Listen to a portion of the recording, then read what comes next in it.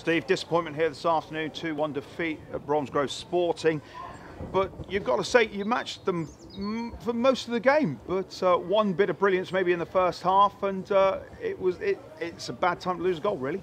Yeah, right before half time, I think the first half, you know, we've created enough chances to score at least one in the first half, but it's 0-0 with 43, 44 minutes on the clock, and the boy pulls out a bit of magic to flick it over and then hit a volley into the bottom corner with probably their second shot on target in 45 minutes. Whereas we've had 4 or 5 really good opportunities to potentially take the lead, and then we came out the second half, and again I thought we were on top of the game. We had opportunities to get back in it. You know, we had probably 3 really good chances that you take more often than not. I mean, today we've created enough chances to win 2 games today, and unfortunately they've had 4 or 5 shots on target. They've scored 2. It's the same old story, you know, and that's my biggest concern. You know, going forward, we've created things.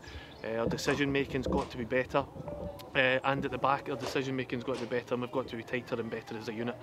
Right now, I mean, you're talking New Year's Day before the last clean sheet that we kept, and it's not good enough. And that's what I've said to the boys in there. You know, we've played well today. We've created opportunities. We've been on the front foot. The shape and everything worked. But when you give away chance after chance to teams, they're going to take them, and that's what's killing us.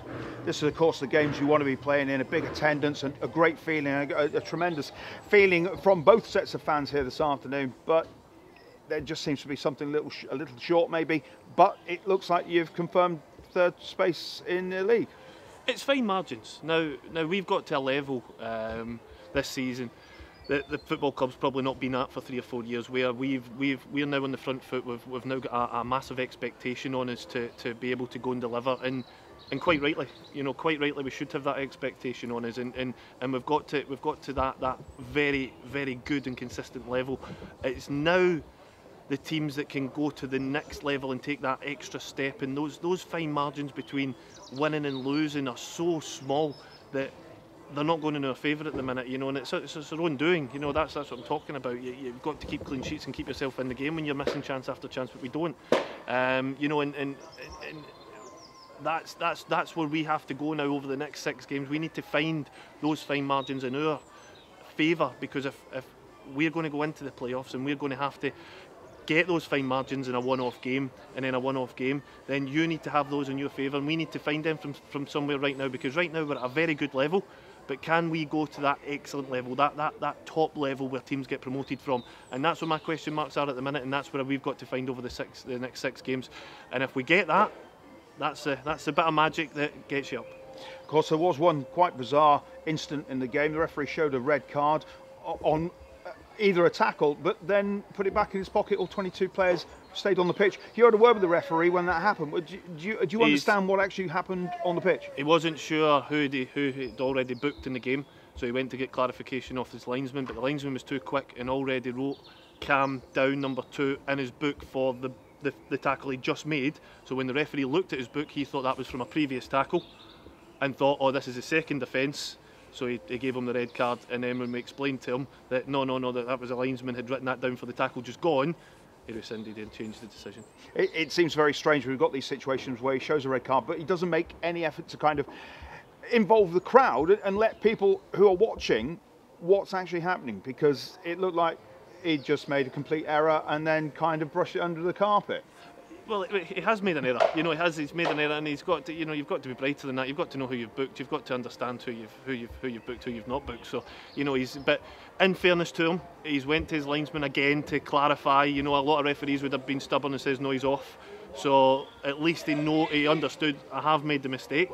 And he did explain it to the benches. You know, it's difficult for him to get it out to 1,500 people. So he's explained it to the benches, and both benches were fine with what he'd said. And yeah, we just move on from it, and there was no mistake made, and that's what you're looking for. You know, they're obviously changing all these rules at the top with your VARs and your goal line technology and all that, and it's to help the referees out as much as they can to not make the mistakes. So if he needs an extra minute or 2 to make the right decision to clarify with his linesman, then fair enough. Indeed. Big game again now next Saturday, back at Steel Park. Yeah, look, Like I said, we've got to a good level. We've got to a level where we've got that expectation of consistency, and for 90% of the season we've got that. And like I'm saying, we've got to make sure that in these games we're at that next level, and that's what I'm going to be demanding now. I've got to demand that next level from these players and make them understand what it means to get over the line of a championship. You know, to get promoted, whether it's winning a league or getting through the playoffs.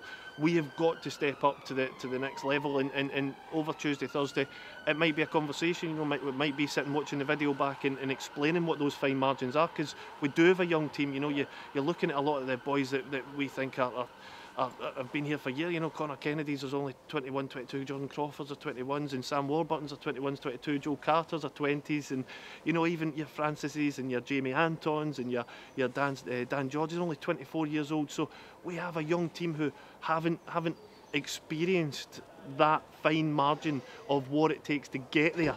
And that's where we're at the minute. You know, it's easy to go and sign, you know, 10, 11 boys who've done it, been there, done it, seen it, done it, and they would sit in there today and they would defend well and hope to go and hit in the counter attack and get a goal. That's not what we're about. We're about entertaining and playing good football, but we've got to understand what it takes to get over the line.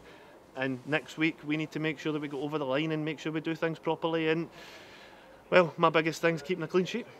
Indeed, Steve. Thanks for your words this afternoon. Cheers, thank you.